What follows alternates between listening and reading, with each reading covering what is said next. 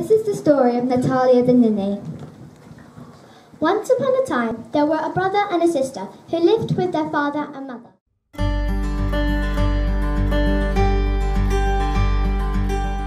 Father? Yes, Ninny, what is it? Father, please may I also have a ship, so I can try and make my fortune like Ivan has. My name is Saltpeter, and here because this is my salt mine. Because once upon a time, this was the most famous salt mine in the whole of Russia, but now no one remembers. So, Your Highness, I'm a Russian merchant, and here in bag is some of my merchandise. I beg your permission to trade with the subjects in this town. Let me see what is in this bag. What is it? Your Lordship, it is salt. Good Russian salt. Salt. I have never heard of salt. This is nothing but white dust.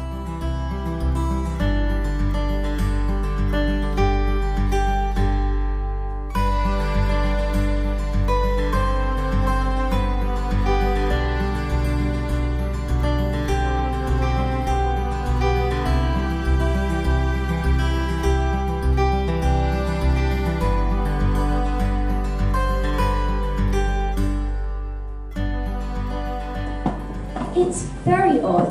The cook and the servant are doing all this cooking, but they don't seem to be putting salt in anything. This is my chance. I'll put just enough salt in everything, and we'll see what happens.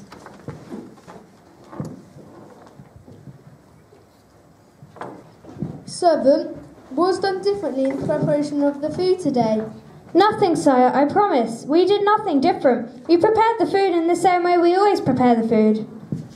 And a small amount of that white dust in each dish made such a spectacular improvement of the taste of my food today.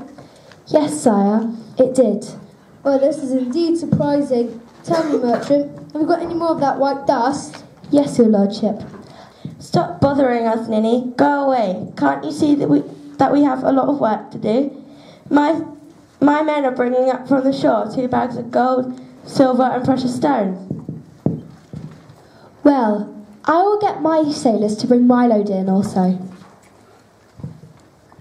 If you have brought back any of those rags or the old timber, just leave them down at the harbour. I don't want to see them anywhere near the house. Don't worry, Father. I won't bring any rags or old timber into the house.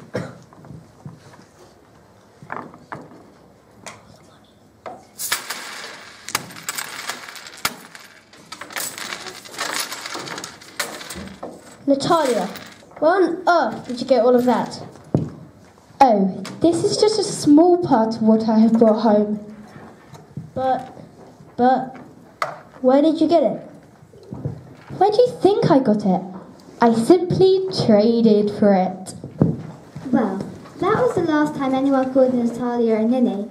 She went on to become a very successful trader, far more successful than her brother Ivan, and she became very wise and very kind and lived to a ripe old age.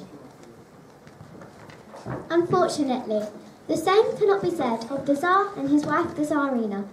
The Tsar put far too much salt in his food, and the Tsarina put too much salt in her food, and as a result, they both ended up with high blood pressure and died quite young.